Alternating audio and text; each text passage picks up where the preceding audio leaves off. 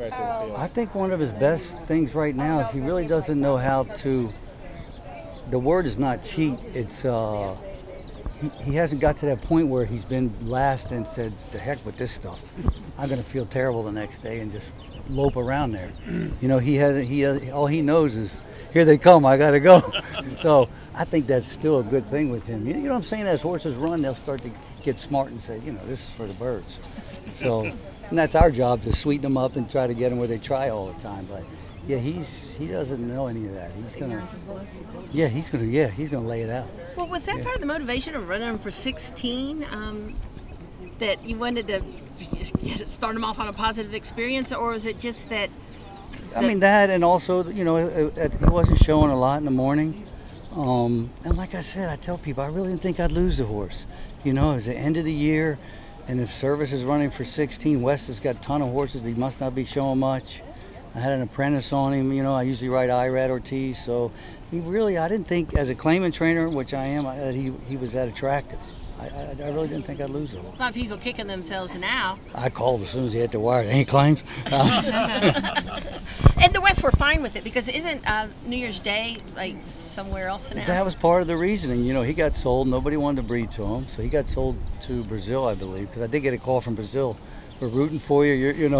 You're our idol. He's got to win. But yeah, that was nobody.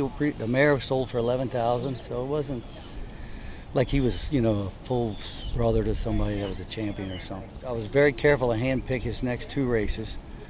And the starter, I told Ramir, last time he won by 10, there's no reason for that. All you're doing is milking the horse.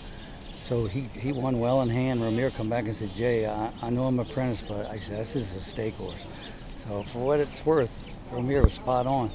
Well, when did you start thinking he's grade 1 and beyond?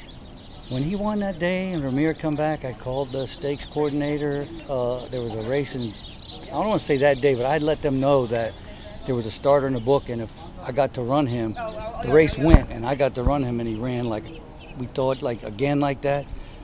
That would be a horse view for the Florida Derby. They're not really looking whether I'm 2-1, 5-1. They want another horse, and the race went, and we ran, and then.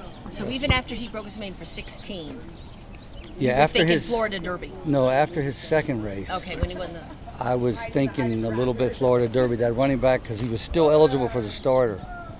So I could, he was beating up on those horses, and I could have 3 under his belt, and the race went. We ran him. He's 3 for 3 on the track, and I called Louis Sai as his agent when Irad opted for a different direction, and he said, "I'm open." I said, "Really?" He's leading rider. I'm like, "You're open, really?" I said, "You're not now." So that was another plus. Things start falling in. You're like, man, geez, I got Louis Saez. I'm 3 for 3 on the track. What's the downside? His works have been like your normal works, but maybe not normal for Derby horses coming up. Right.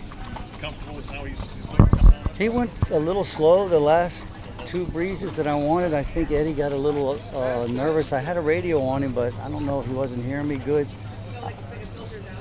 I think I can't see fitness being an issue, because those are all they're slow miles, but they're miles. And by the time he gets pulled up, Mike Welsh will tell you, 1.8 miles. So he's got plenty of air in him. It's not if he gets beat, it's not going to be because he's not fit. Do you have any perspective or idea or what you're expecting on Saturday? It seems like nobody really knows what to do with this horse from a handicapping perspective. Like I was saying, he doesn't really know how to just go out there and lope around. I'm really not expecting that. I think he'll try, if it's 5th or 4th or 3rd or win, whatever it is. I think he's just that he just doesn't know about. Can't wait to get back to the barn and eat. So. John give you any tips on handling all this? Yeah, he said, don't come Monday or Tuesday. Come as late as you can.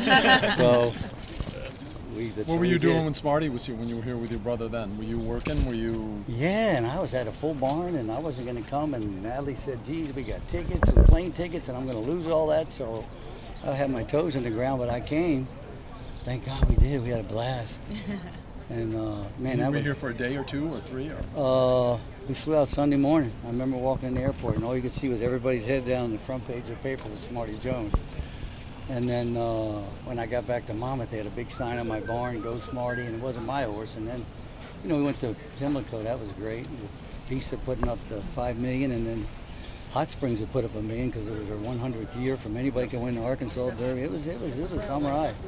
It was terrific. I always felt God had a plan. I said this in Florida, that we'd be the first brothers to win the Derby. It might not be this year, but you know, that's something I always thought maybe we could shoot for. Do you find yourself in general getting a higher quality horse? You know, you'll get your year-by-year earnings. Yeah, it seems like last 2.5 years, definitely. Picked my stats way up. When I picked up Gary Mary West and I picked up Mike Dubb, leading owner in New York. That really solid, you know, good horses, run where you run aggressive. And do you think the way the draw shook out with Cassie's horse, War of Will, drawing the rail, now it sounds like he's going to go, that you won't be on the lead. I hope he gets away good, you know, because if he doesn't get away good, I mean, I'd make me happy if he got away good and we could. I'm far enough out. I think Louis could do what he wants. When Jerry Bailey came by this morning, he said, "What do you think about the post?" I said, "I'm asking you. What do you think?" He said, "Oh, I think you got a great post." So. Did the Florida Derby surprise you at all? I mean, you knew when the horse was unbeaten, he'd been very impressive, but it's still, you know, jumping into stakes. Yeah, it surprised me. Yeah, but Gary and I had talked. We thought there might be a slow pace after the Fountain of Youth. They went 45 and change. So I think everybody kind of overreacted this race. Even the Mott horse was in behind. So we got lucky. It was 48.98. I mean, you're supposed to, if you're anything, you're supposed to kick away, walking, you know, going that slow early. And he came home the last 3 8s.